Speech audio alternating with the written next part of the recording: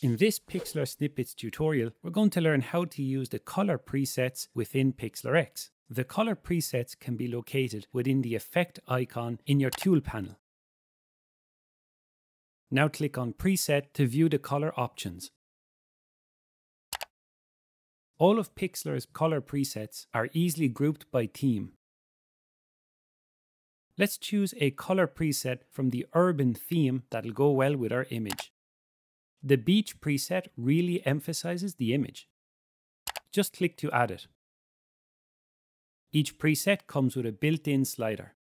You can personalize how much of the effect you want applied to your image.